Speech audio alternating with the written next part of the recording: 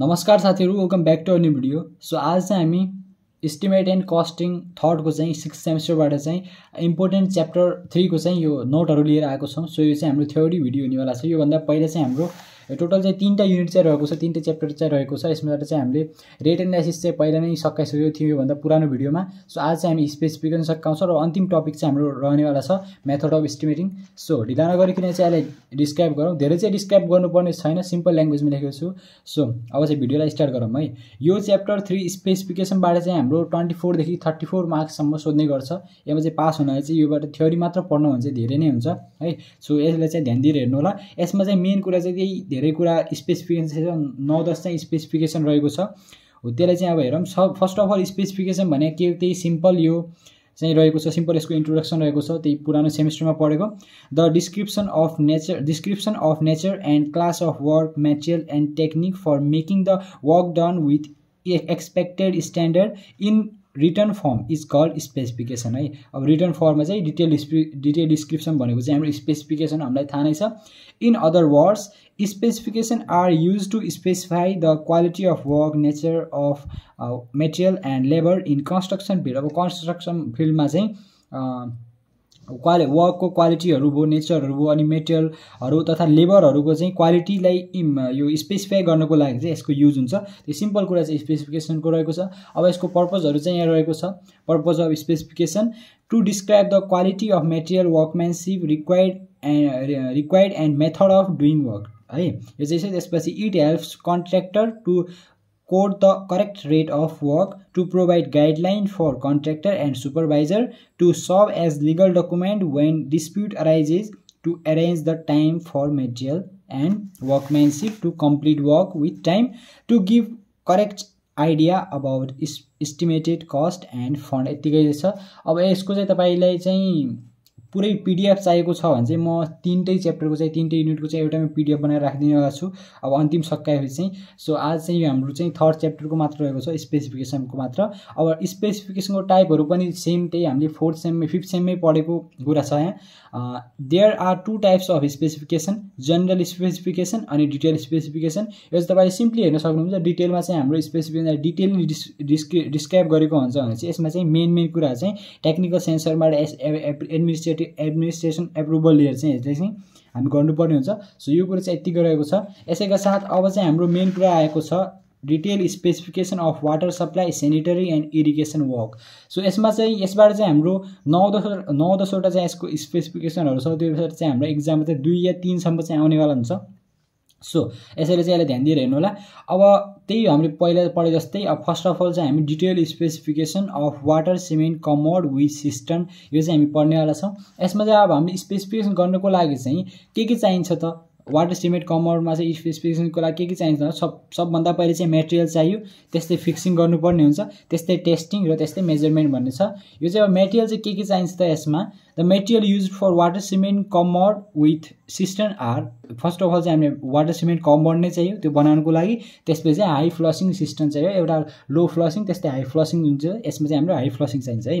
त्यसै water cement commode भने चाहिँ के water closed commode sale be water cement भने वाटर क्लोजेड है sale be white glaze अर्थनवेयर white China clay और white glaze fire clay as specified. अब simply कुरा चाहिँ यो यतिकै छ। वाटर सिमेन्ट कमोड चाहिन्छ, त्यस्तै हाई फ्लसिङ सिस्टम पनि चाहिन्छ। अब कति चाहिँ 32 mm डायमिटर चाहिँ त्यसको आउटलेट हुनु पर्यो। त्यस्तै 5 लिटर चाहिँ 3 सेकेन्डमा चाहिँ त्यसले चाहिँ डिस्चार्ज हुनु पर्यो त्यसको। सिम्पली हामी एउटा होमको लागि युज गर्नको लागि चाहिँ यतिकै भएको छ। त्यस्तै इन्डस्ट्रीहरुको लागि हो, त्यस्तै कमर्सियल बिल्डिङहरुको लागि चाहिँ फरक हुन्छ। सिम्पल कुरा छ, यसले चाहिँ हेर्नु होला।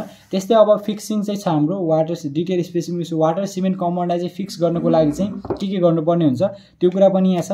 त्यस्तै हाम्रो अब चाहिँ टेस्टिङ फिक्स गरेपछि चाहिँ हामीले यहाँ टेस्ट पनि गर्नुपर्ने हुन्छ। कुनै ठाउँमा लिकेज भयो भने त्यसलाई चाहिँ हामीले बनाउनु पर्ने हुन्छ है। त्यस्तै अन्तिममा मेजरमेन्ट छ। मेजरमेन्ट चाहिँ केमा हुन्छ it should be measured in number. अब यसले चाहिँ हामी नम्बरमा चाहिँ मेजर गर्छौँ। Rate analysis should be done by अथराइज्ड person to whom the work has given. अब वर्क हेज बिन गिभन है, यतिकै रहेको छ यसमा। त्यस्तै अब एउटा चाहिँ हाम्रो detail specification for water closed commode with system यो चाहिँ हाम्रो एउटा स्पेसिफिकेसन रहेको छ।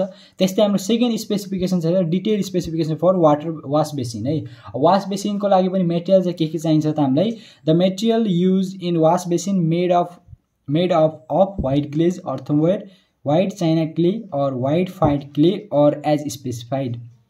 The size of basin may be 65 into 45 cm or 55 into 45 cm from flat back जुन चाहिँ त्यसको फ्ल्याट ब्याक हुन्छ त्यसको पछाडबाट चाहिँ हाम्रो यति र यतिको चाहिँ साइज हुनुपर्ने हुन्छ the size may be 16 to 40 cm है त्यस्तै basin should be provided with single or double tap hole as specified. A sample of each kind should be approved by engineer in charge. Engineer इन्चार्जले चाहिँ यसमा चाहिँ approve गर्नुहुन्छ. So यतिकै छ. अब मेटेरियलहरुलाई चाहिँ फिक्स गर्नको लागि वाश बेसिन बनाउनको लागि चाहिँ मेटेरियलहरुलाई फिक्स गर्नुपर्ने हुन्छ. त्यसको लागि चाहिँ फिक्सिङमा के छ त हाम्रो the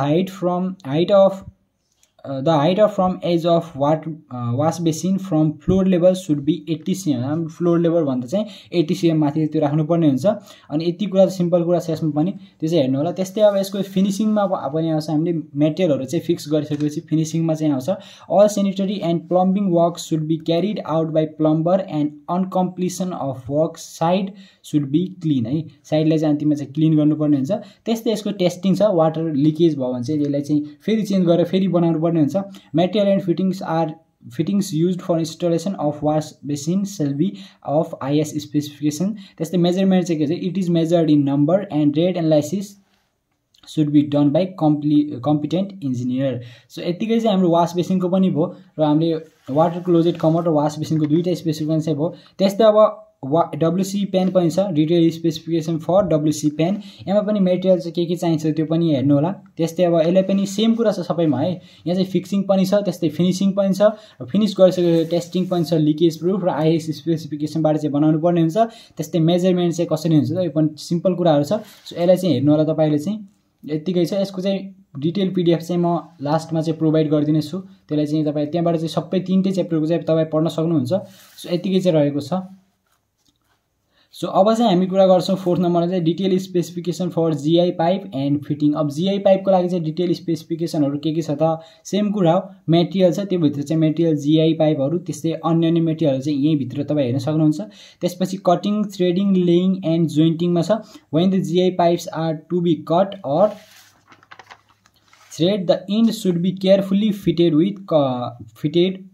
filled to confirm leakage proof है. यो चाहिँ अब हामीले राम्रोसँग फिट गर्नुपर्ने हुन्छ. अब त्यहाँ चाहिँ socket, T joint etc with pipe range त्यसले चाहिँ हामीले टाइटली चाहिँ सकेटले, टी जोइन्टले अनि पाइप रेन्जले चाहिँ त्यसले चाहिँ कनेक्ट गर्नुपर्ने हुन्छ. सो यति कुरा चाहिँ छ. त्यस्तै अब testing of pipe and joint. अब त्यो हामीले त्यो जोडिसकेको चाहिँ पाइप र जोइन्टलाई चाहिँ टेस्ट पनि गर्नुपर्ने हुन्छ. त्यस्तै मेजरमेन्ट पनि छ. यसैका साथमा चारवटा स्पेसिफिकेसन सकिसक्यो. त्यस्तै फिफ्थ नम्बरमा चाहिँ हाम्रो detail specification of PPR pipe. PPR भनेको चाहिँ पोली प्रोपिलिन रेन्डम पाइप. यति चाहिँ छ. यसको सेम कुरा यतापछि मेटेरियल पनि छ. मेटेरियलहरु यसमा कति डायमिटरहरुको साथै दिएको छ. र त्यस्तै फिक्सिङहरु पनि छ. Marking the pipe, heating pipe and fitting, jointing the pipe and fitting. यो चाहिँ हाम्रो यतिकै भयो. त्यस्तै इन्स्पेक्सन है. त्यस्तै मेजरमेन्ट यतिकै रहेको छ. त्यस्तै 6 नम्बरमा चाहिँ हाम्रो डिटेल स्पेसिफिकेसन रहेको छ. Detail specification of urinal with system है. यसमा पनि सेम हो. मेटेरियलहरु हो. मेटेरियल चाहिँ आवश्यक मेटेरियलहरु चाहिँ एउटा चाहिँ युरिनल र एउटाको चाहिँ फ्लशिङ सिस्टम चाहिँ यसमा आवश्यक मेटेरियलहरु हुन्छन्. त्यस्तै यसलाई चाहिँ हामीले फिक्सिङ गर्नुपर्ने हुन्छ. यहाँ छ. अनि त्यसपछि चाहिँ फिनिशिङको लागि चाहिँ हाम्रो यतिकै रहेको छ. र यसलाई चाहिँ हामीले मेजरमेन्टको लागि चाहिँ टेस्टिङको लागि चाहिँ यतिकै छ. त्यसै मेजरमेन्ट पनि भयो. अब 7 नम्बरमा चाहिँ हामी कुरा गर्छौं detail specification for supplying and laying SDP pipe and fittings है. अब यसमा मेटेरियलहरु छ. र मेटेरियलहरु भयो. त्यस्तै SDP पाइप एन्ड फिटिङहरु भयो. यसलाई चाहिँ तपाईले हेर्न सक्नुहुन्छ. सिम्पल कुरा रहेको छ. अब मैले भिडियो नबनाएर सिधै प्रोवाइड गर्दा पनि हुन्थ्यो. तर मैले अहिले चाहिँ मसँग PDF नभएको कारणले चाहिँ म भिडियो बनाउनु पर्ने छ. त्यसैले चाहिँ यसलाई हेर्नु होला. सो त्यसपछि फिक्सिङ, लेइङ र क्ल्याम्पिङको कुरा छ. त्यसपछि टेस्टिङ र यहाँ आएर चाहिँ हाम्रो मेजरमेन्टको कुरा यतिकै रहेको छ. सो यसैका साथ अब चाहिँ हाम्रो 8 नम्बरमा चाहिँ हाम्रो रहेको छ detail specification for supply and laying of PVC pipe है. यसमा चाहिँ मेटेरियलहरु के चाहिन्छ यहाँ चाहिँ छ. क्ल्याम्पिङहरु भयो. क्ल्याम्पिङ गर्नलाई. त्यसपछि सपोर्ट गर्नलाई चाहिँ भयो. यति छ. कनेक्सन टु वाटर पाइप भयो. त्यस्तै मेजरमेन्ट छ. Same as GI pipe. GI पाइपमा चाहिँ हामीले जे लेखेको थियो त्यही चाहिँ यसमा पनि हुनेवाला छ. सो यसपछि हाम्रो detail specification for canal lining छ. अन्तिममा चाहिँ छ है. यो फर्स्ट अफ अल एक्जाभेसन गर्नुपर्ने छ. क्यानल लाइनिङ भनेको चाहिँ थाहा नै होला तपाईलाई है. क्यानलमा चाहिँ जुनमा चाहिँ पोरस सोइल हुन्छ त्योमा चाहिँ हामीले क्यानल बनाएर चाहिँ अब यस्तो क्यानल बनाउँदा चाहिँ बीचमा चाहिँ हामीले क्यानल लाइनिङहरू यसो राख्नुपर्ने हुन्छ किनभने चाहिँ पानी चाहिँ यताउता हाम्रो चाहिँ वेस्ट नहोस् भनेर चाहिँ क्यानल लाइन राखेर चाहिँ यहाँबाट कङ्क्रिटिङ गरेर चाहिँ हामीले लगाउनलाई सजिलो होला र पानीको बजारहरूलाई यति गर्नुपर्ने छ। त्यसपछि यहाँ एक्जाभेसन भयो, त्यस्तै मेटेरियलहरू भयो, त्यस्तै मिक्सिङहरू छ, मेटेरियलको मिक्सिङ र प्लेसिङ अफ कङ्क्रिट, त्यस्तै फिनिसिङ, क्यानल लाइनिङ, क्युरिङ र मेजरमेन्ट गरेर चाहिँ हाम्रो यत्तिकै चाहिँ यो क्यानल लाइनिङको पनि छ। यसैका साथ हाम्रो लेन्दी नै थियो च्याप्टर, तर हामीले चाहिँ छिटो सकाइसक्यो, त्यस्तो डिस्क्राइब चाहिँ के गरेनौँ, सजिलो ल्याङ्ग्वेजमा छ, तपाईँले आफैले हेर्न सक्नुहुन्छ। सो 24 देखि 34 मार्क्सको सोधेको हुन्छ, मिनिमम चाहिँ 24 को सोधेको हुन्छ। सो यसको पिडिएफ चाहिँ म डिटेल पिडिएफ चाहिँ अब छिटै नै अब हाम्रो कम्युनिटीमा चाहिँ यो पोस्ट गरिदिनेछु। सो आजको लागि चाहिँ यति नै। भिडियो मन परेमा लाइक गर्नु नबिर्सनु होला, च्यानललाई सब्स्क्राइब गरिदिनु होला, एउटा मिठो कमेन्ट पनि छोडी जानु होला। हस् त आजलाई यति नै। Thanks for watching and take care.